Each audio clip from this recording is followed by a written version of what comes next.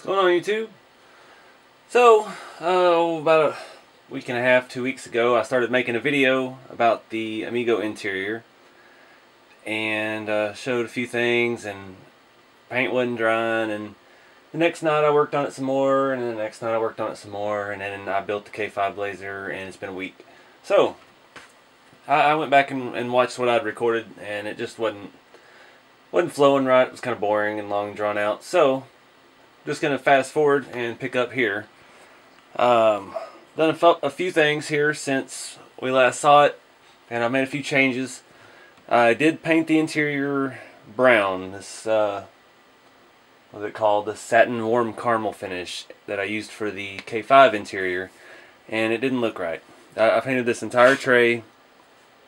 I did it black on the bottom and that brown on the inside, and it looked, this is just too much brown.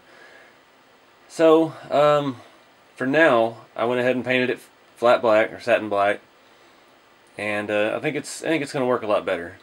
I'm not going to do door panels yet. I'm not going to do a dash yet. I just want to get the interior put together, get my roll bar, my seats, the CB radio, the little scale things I've got, and get it in the truck and kind of get an idea of what it's going to look like. Now, I did paint the seats a different brown, and I like that color. It's a lot more realistic, I guess, than the other brown was. And that's pretty much the same color as the dash. So the dash and the seats will be brown. Everything else is going to be black for right now. I do still have some ideas for door panels, but I'm not going to be able to get into it right now. I just don't have the time. I really want to get this all together and see this thing as a whole. And yeah. So gonna get started. I did want to show you one thing. I did go ahead and file down the edges nice and smooth and paint them flat black, and I did start painting the inside edges flat black as well to try and you know, keep some continuity, because there's a little bit of a gap around the edge of the interior, and that all looks good and nice together. So I'm going to go ahead and put the interior back together, put the seats in, and I've got to paint some more right now the insides of the Amigo body, just where you can see here the door panels are going to go. I'm going to go ahead and just do those black because it looks really bad with it. You can see the overspray of whatever they used on here before green. And yeah, start putting this thing back together. Alright guys, so I got piecing it together, throwing some scale stuff in there, here and there, what I could find.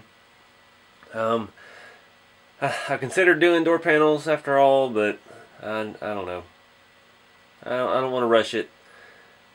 Got to this point, I'm going to just wait, and when I go and detail the dash, we'll add some door panels with some more scale stuff. Kind of show you some of this now that it's all painted.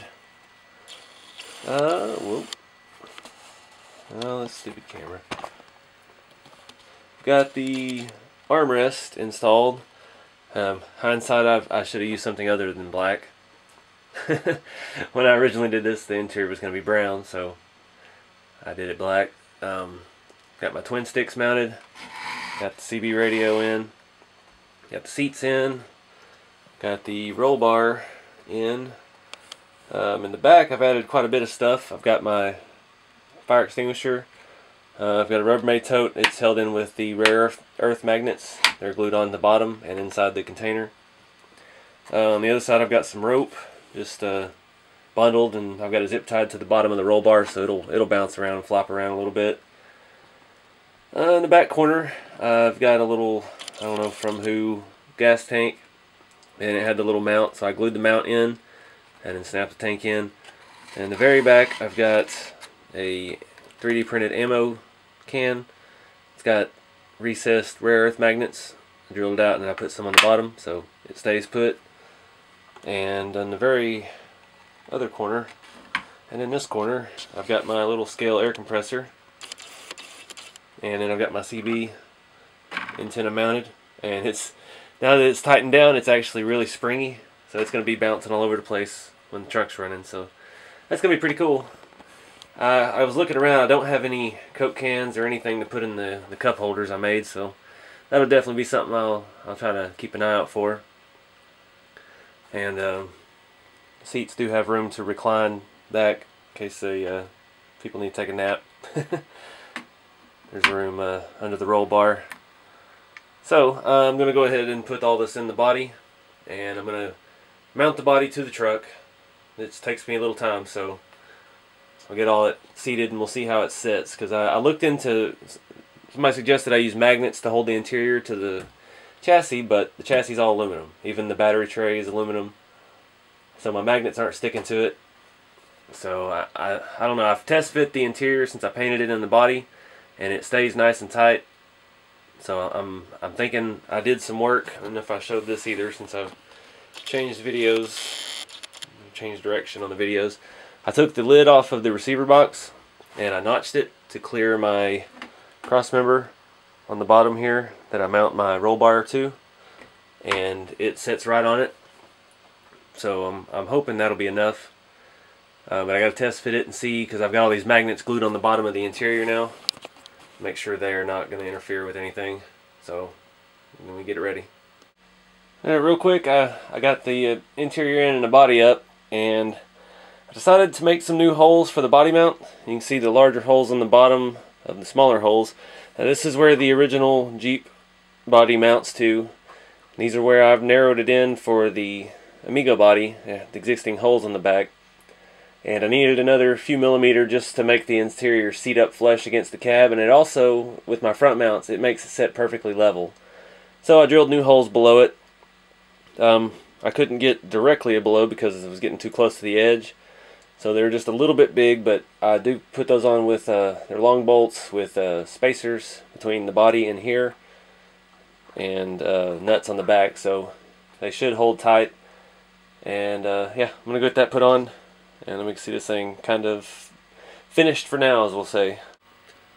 Alright guys, it's in. It sits perfect.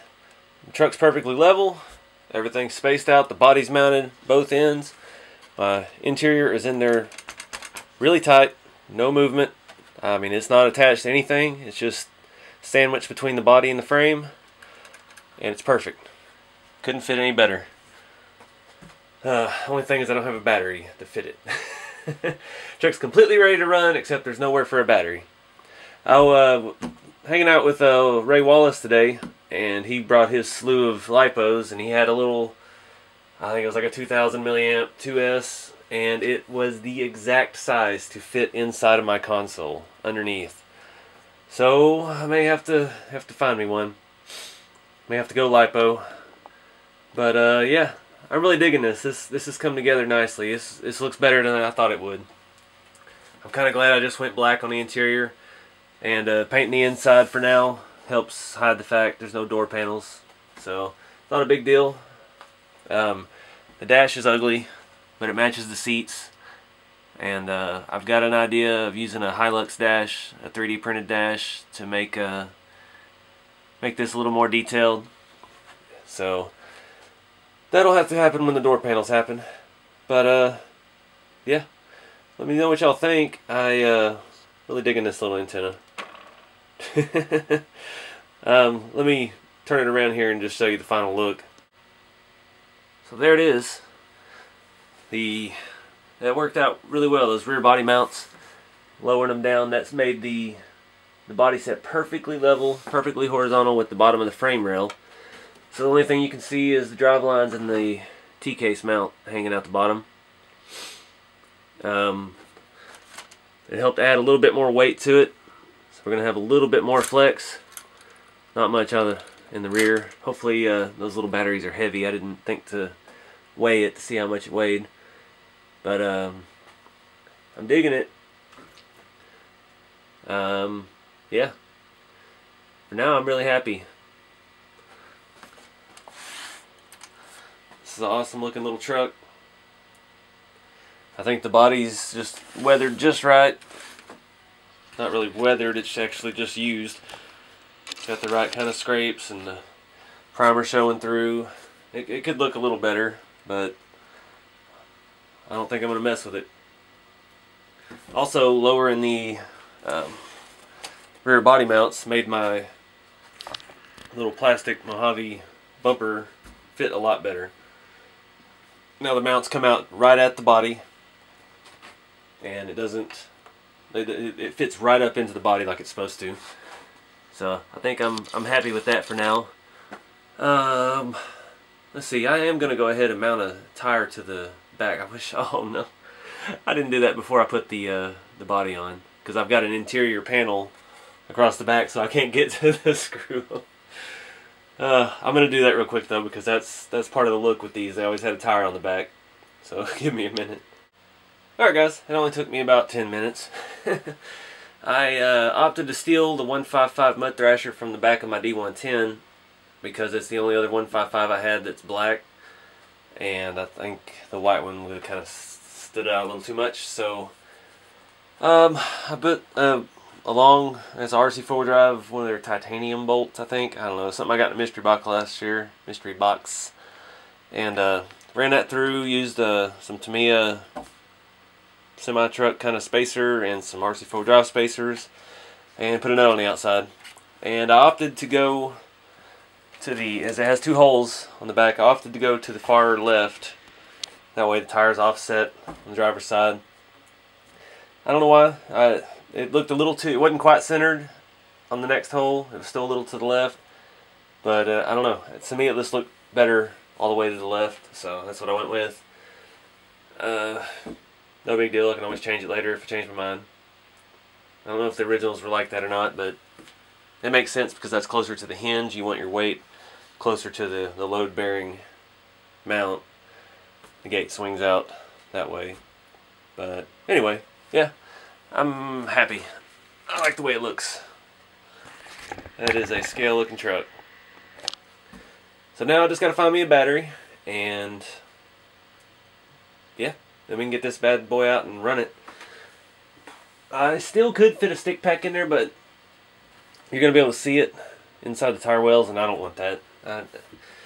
The weight would be nice on the rear, but it's just too big. So I have two options for mounting. I can put a small lipo across the rails under here, or I can put it, get a really small lipo and put it in the cross member in the center. And to me that seems to make the best of the space, since I've already built that big square cross member. So that's likely what I'll end up with. But give you one last look here of the interior. Really happy with how this is coming out. And I just kind of wanted to wrap it up. I've been working on the Blazer back there so long, for about a week and a half now, just non-stop. I was kind of feeling down and out about the Amigo, so wanted to get it together, and I'm happy with it. I think it's gonna be a fun little truck. So anyways, thank y'all for watching, and please like, subscribe, and share, and stay tuned for more.